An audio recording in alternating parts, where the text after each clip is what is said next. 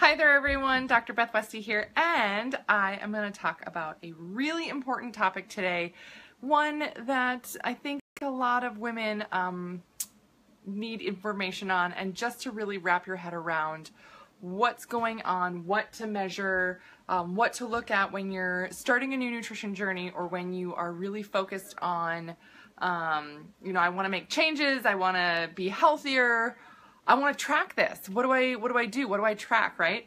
And a lot of times I will say, of course, first, don't weigh yourself. Don't even think about weighing yourself. That's just silliness. And most often women are like, oh, I can't step away from the scale. If you're a gal who is just addicted to the scale and can't figure out how to not be on the scale, then this is going to be some really helpful information for you. When we talk about ways of measurement, I often tell women first, when you're making a nutrition change, to look for energy, sleep change. Those are the most important things. Secondly, if you're going to really track something, track your measurements. Measure your arms, measure your chest, measure your stomach. At your belly button, measure your hips, measure your legs. There's going to be changes there. So it's really important that you're measuring and tracking things that are actually going to be the things that change for you first. Weight and the scale doesn't necessarily change at first. Oftentimes, because as women really get healthier, they're getting stronger and building more muscle. And as we all know and have seen before, or maybe you don't know, but that muscle weighs more than fat does. So if you have 5 pounds of muscle and then 5 pounds of fat, the size of it, right, is very different. So I'll just do a little quick. This is not to scale, right? It won't be to scale, but this would be like 5 pounds of muscle here, and this would be like 5 pounds of fat tissue in terms of size.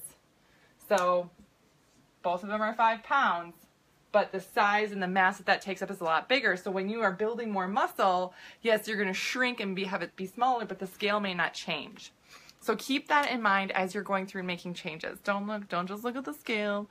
I know it's the one thing that people want to see change, but take your measurements, or just have that, a shirt or a pair of pants that you're like, whoo, this is getting loose on me. That's a huge win, a huge, huge win, because women build muscle differently than men do, and it can be really tough for women to build the amount of muscle that they need. So a few things to also look at, and these things have been kind of crammed down our throats a little bit in terms of what we should be really paying attention to in terms of our health and our weight and all these things, right? BMI is an old way to measure how healthy you are, right? Now, this is a simple chart calculation. It takes your weight over your height squared. Now, this is in centimeters too. Let me just add that on there. This is all metric. This calculation is metric.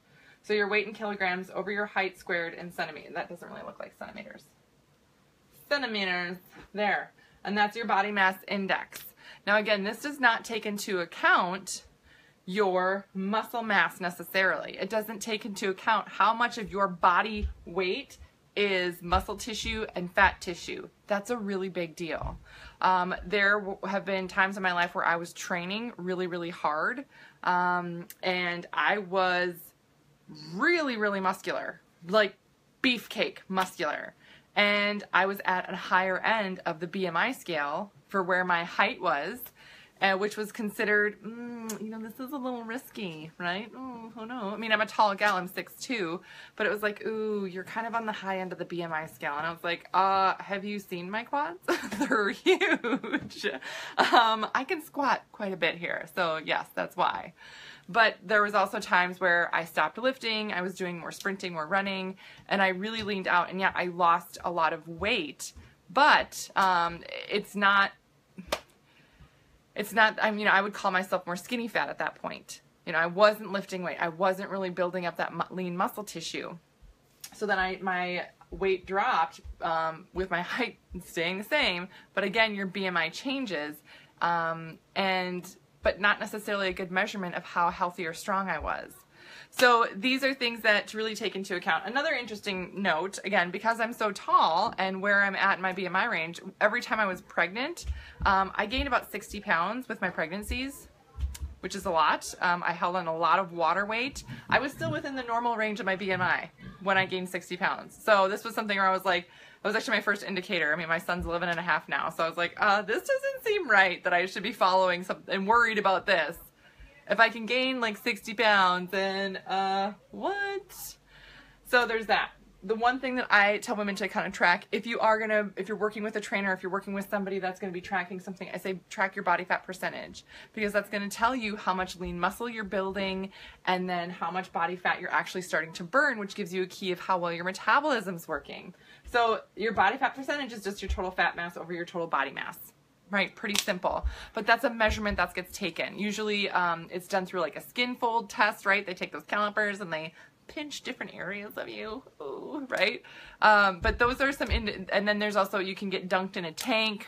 Those are just some different ways, but having somebody else test, check that for you, your body fat percentage, is a better indicator, in my opinion, on really working towards your goals, because the scale may not change, but if you drop body fat percentage by 3% in, say 6 weeks or something, that's a huge win. Huge win. Oh my gosh. There's so much benefit to that. Getting stronger, really turning your metabolism on. These are gains that are really changing your body physiology. So that is way better than seeing the scale drop by 3 pounds. Then I get way more excited about seeing this number change for women. So kind of keep that in mind. Again, this is really different. This is sort of an really old mindset on what's important or what to really watch. That body fat percentage is a number that you can really track, that really gets you more in tune with how your body is physically changing. Because again, that scale may not be the same. And especially for women, that scale is not going to change at first. If you're really working towards getting healthier and stronger versus just trying some fad diet to try and make the scale change, right?